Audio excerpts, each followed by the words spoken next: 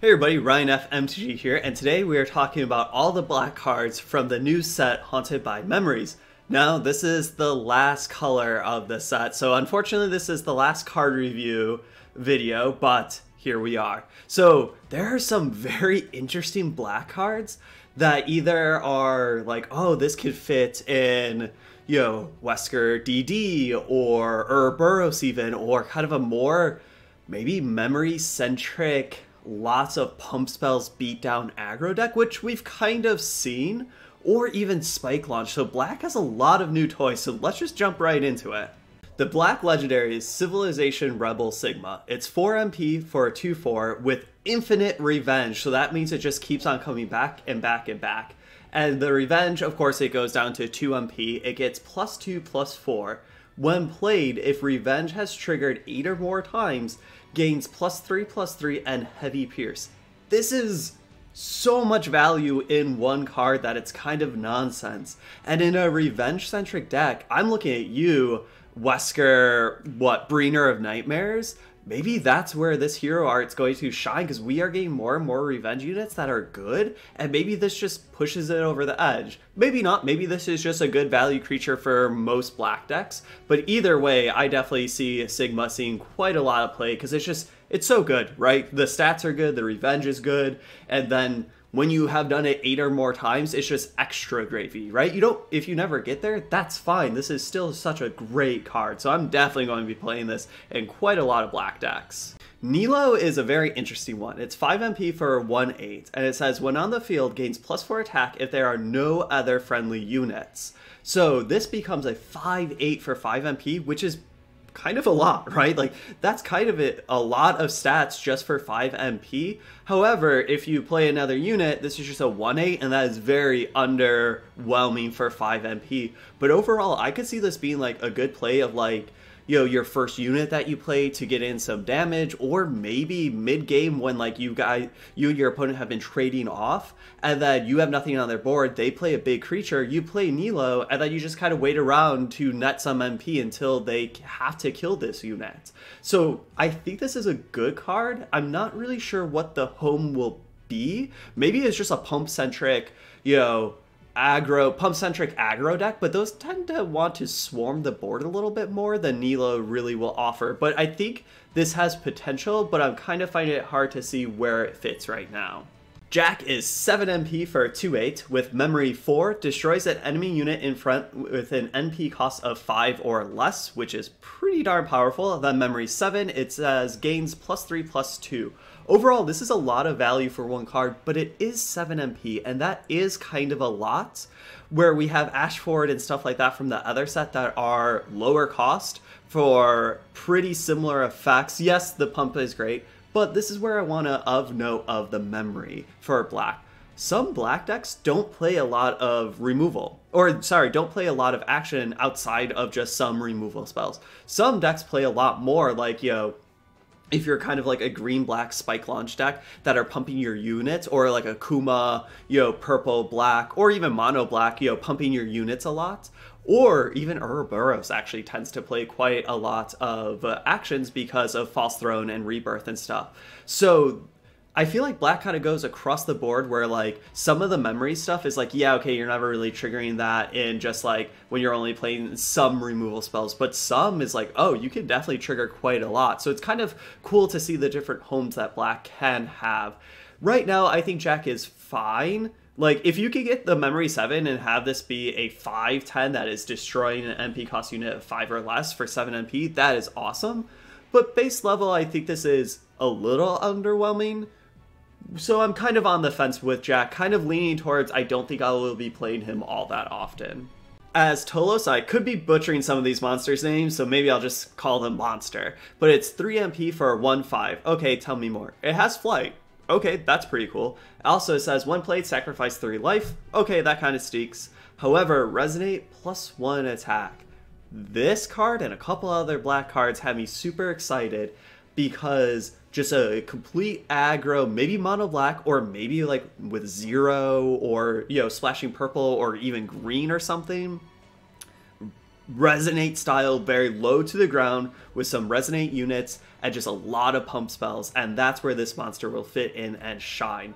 Because 3 MP for 1/5 with flight is pretty darn good. That gets resonate +1 attack. So if you do a pump spell of +2 attack, well, this gets +3 attack just with one pump spell. So I'm really excited that, like, yes, of course we've seen pump-centric black decks before, but I feel like that's getting new toys and maybe even just changes it quite a bit, and I'm excited for that.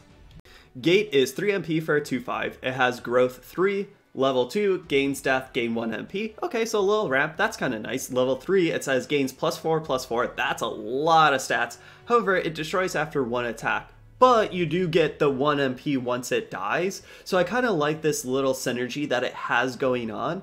Overall, I don't think that this is a bad card, but black has a lot of good units, and I don't think Gate is particularly better than other black units.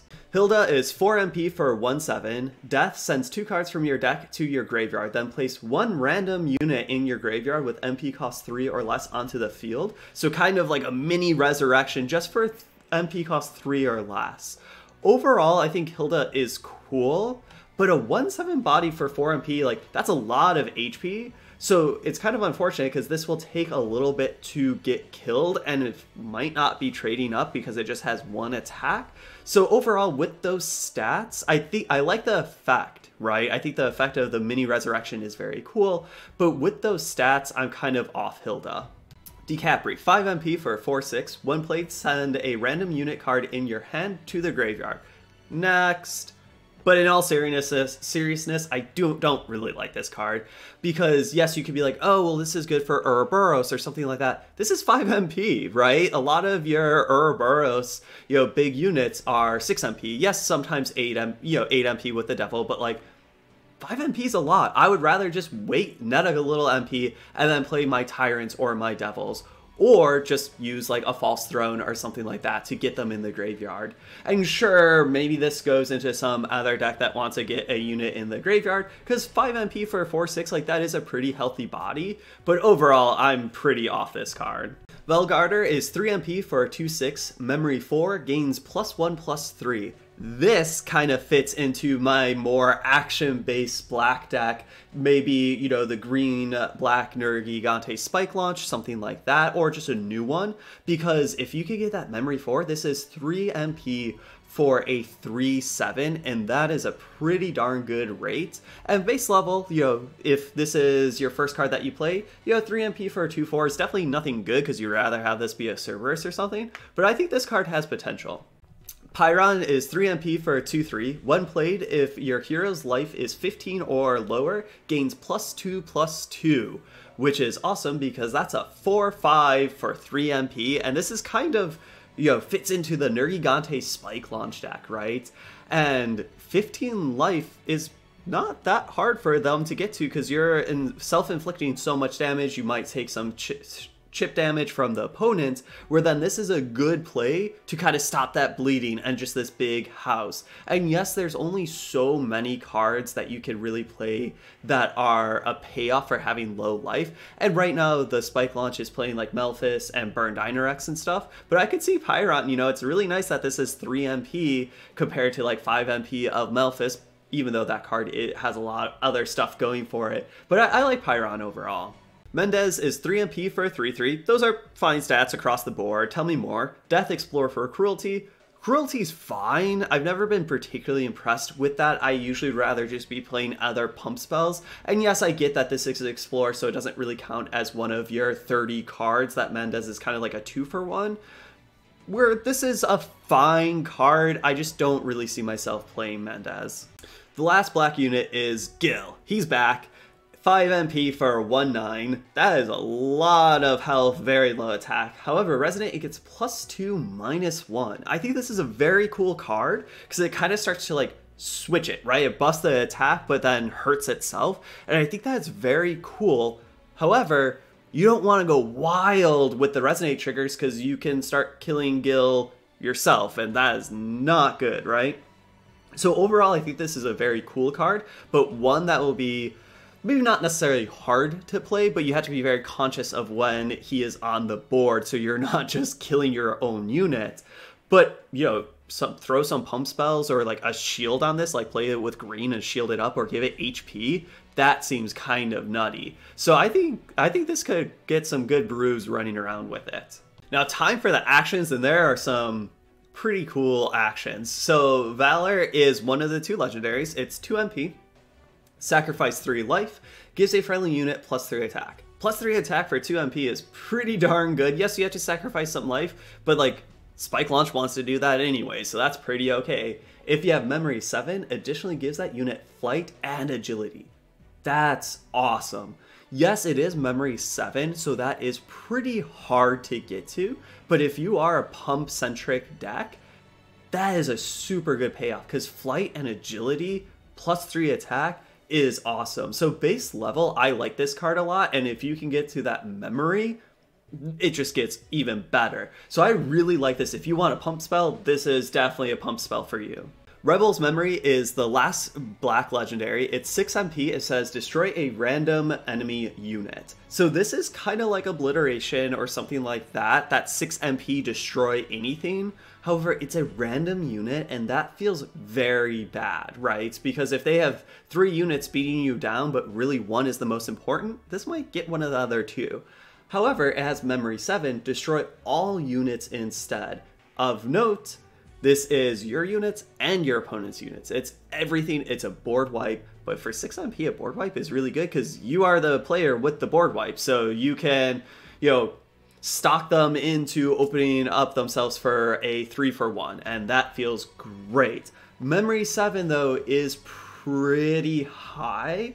But overall, I'll definitely be playing with Memories, especially that it's a legendary, it's a one-of. I think this is a good card, right? The random RNG elements will definitely have some feels bads, but man, when you get that right hit, or just, you know, they have one Ibuki and you kill it, that's awesome, right? 6 MP, that's an Obliteration. But when you get that Memory 7 and just that board wipe, I think that makes this such a good card. Bloodbath Frenzy has a short story of what it does. It's 3 MP, it's sacrifice 2 life, give a friendly unit +1/+2. Right there, I'm kind of into this, because sacrificing a couple life isn't that bad, and +1/+2 is actually really nice because a lot of times your units don't have that much health. Yes, +1 attack is not that much, but it's kind of nice that you're getting some health, and yes, it is 3 MP, I like my pump spells to be 2 MP, but tell us more, Frenzy. It's Memory 2, so that's pretty easy to get. Gives that unit additional +1/+1 and spillover. Okay, tell me more. Memory 4, additionally that unit performs an instant attack. I'm in. I really like this card. And yet again, if you are a black deck that wants pump spells, this is a great pump spell. Maybe it is a little expensive and that's the only like downside, because if this was like 2 MP, it'd be, you know, broken. But also, if you think about that whole text, if you're getting the 4 memory of the instant attack for 3 MP, this is so much value after value that I am super into Frenzy. Obsessive Duel is 2 MP, place a random unit in the enemy's graveyard on the field. Wait, why am I resurrecting my enemy's stuff? I don't like that. Then place a random unit from your graveyard on the field in front of it. I like this card a lot. I think this is very cool. It's like, hey, you get a unit and I get a unit. And I love Ouroboros, and this is definitely something that I'll be testing out in Ouroboros, because guess what? Usually my Devils or Tyrants, whatever I'm bringing back, is probably going to be better than what you're bringing back. And this is kind of like a mini Living Death, right? So overall, I think Obsessive Duel is a very interesting card that I think is pretty darn good. Maybe I'll play with it, and maybe it feels worse than I'm giving it credit for, but right now I'm excited to put this into an Ouroboros deck. Uncontrollable Outbreak is 5 MP, destroy an enemy unit with an MP cost of 4 or less, then place an infected in a random open board slot you control. Kinda nice, you get to kill something and then you get a zombie also, so you kind of get 2 effects for 1 card. I like that. However, this is 5 MP and you only can kill something with 4 MP or less. I think I would rather just spend 1 more MP for Obliteration and something and just hard kill anything. So I think Outbreak is good, and I like that you get a zombie, but overall I don't particularly like that. However, if Bringer of Nightmares Wesker is a thing and you really are just desperate for more zombies, then maybe you play Outbreak. But besides of that, I don't really see myself playing this card. Reckless Brawl is 5 MP, it has awesome art, and it places a random unit from your graveyard in front of an enemy unit. Memory 4 additionally give that unit +1/+1. So that's a pretty cool effect, and right off the bat it's like, I wonder if this will go into Ouroboros, where everything you're bringing back is so powerful. However, this is 5 MP, and I don't know if you really want to be playing this for 5 MP. I think this is a pretty steep cost, where we already have Rebirth, as well as the new card of Obsessive Duel. So I think spending 5 MP for this is a little bit too much. Yes, you do get a +1/+1, so if you are very desperate, or maybe not even very desperate, but if you want more resurrection type things, then this is definitely the home for it. I will definitely test this out in Ouroboros, but I don't have super high hopes for it. Estranged Parent, 2 MP, this art is kind of gross, but like, it is definitely just Resident Evil horror, and it is cool. It destroys an enemy unit with 1 attack or less. If you have Memory 4, it destroys an enemy unit with 2 attack or less. I'm kind of off this card because this is like Murder Spikes. Yes, you don't have to sacrifice life, but a lot of times, 1, sometimes you want to sacrifice that life in like Spike Launch, or 2, that life loss isn't that much, where you really need to have Memory 4 to make this into a Spike Launch. Because if you don't have Memory 4, it's worse, right? So overall, I'm pretty down on this card. Inhuman Power, 4 MP, sacrifice 3 life, gives a friendly unit +3/+4. That is a lot of stats just off of 1 card. However, you do have to sacrifice 3 life, which you can't play, I know I talked about how Murder Spikes is fine, but you can't play tons of cards that are sacrificing life. And also, this is 4 MP. Yes, this is such a good pump spell just for 1 card, but it is more MP that makes it kind of feel a little awkward, because if you are trying to do like Memory Count or even Resonate, you definitely would have lower cost stuff with less of effect than just 1 Inhuman Power. However, if you are just playing like you don't really care about how many memory counts you have, this could be a good 1 or 2 of, because +3/+4 is no joke. Warped Research is 4 MP, place a random unit in your graveyard with an MP cost of 3 or less onto the field. If you have Memory of 4, additionally place another random unit in your graveyard with an MP cost of 3 or less onto the field. That's kind of cool, because if you do have Memory 4, you are getting 2 bodies for just 1 card. However, those 2 bodies are MP costs of 3, basically. And I don't see this really finding a home, because it's like, okay, well, sure, you could get like Cerberuses or zombies or something back. So if you are this really revenge-centric stuff, however, in that case, your revenge units have to already die twice. Or if you are a low to the ground aggressive, just playing a lot of 3 MP and 4 MP units and pumping them up, this could be nice, but also maybe you just want to be playing a pump spells over this, or a cheaper resurrection spell. So I'm kind of off this card. Demonic Alter Ego is 1 MP, so super cheap. Gives a friendly unit death, adds 1 unit in your deck with Revenge active to the EX pocket. This is pretty darn cheap, especially just for 1 MP. That's like basically the cheapest you can get. And if you have tons of revenge stuff, I could see this finding a home. Outside of that, definitely not. But Demonic Alter Ego could put in some heavy work for very low cost. Destruction's Demand is 2 MP, give a friendly unit +2 attack. Unit is destroyed after a single attack. Memory 7, which is kind of a lot, give that unit additional +4/+4. So that is a ton of buffs, right, if you have Memory 7. However, it's just destroyed after a single attack, so the health doesn't really matter as much, besides if your opponent has to like double 2-for-1 themselves or something like that. So overall, like, this is a pretty cheap card with a pretty good effect, but I never particularly love the cards that says like, give something plus attack and, but destroy it after 1 attack. And especially then, like, the Memory 7 is so high that you're not hitting that much. And all it does is just add some more attack, which is nice, right? If that like finishes the game, but that HP to me is like meaningless. So overall, like, I don't see playing this card. Conspirator's Speech is 1 MP, so super cheap, gives a unit death sacrifice 2 life. If you have Memory 2, which is super simple to get, gives that unit death sacrifice 4 life instead. So this is an interesting card. So it's basically black burn to the face, right? Because you target your opponent's unit, obviously. Well, I guess if you're really desperate to sacrifice life due to spike launch, you could do your own, but probably this is just burn to the face. You sacrifice or you target your opponent's unit. Sure, they could kill it in response, but do they really want to kill their unit in response just to save themselves 2 or 4 life? Probably not. But at the end of the day, how much is that really dealing damage to them? Of like, is that damage significant, or would you rather just be playing another unit? What is interesting is, what if there's going to be like a black-red burn deck with Ryu?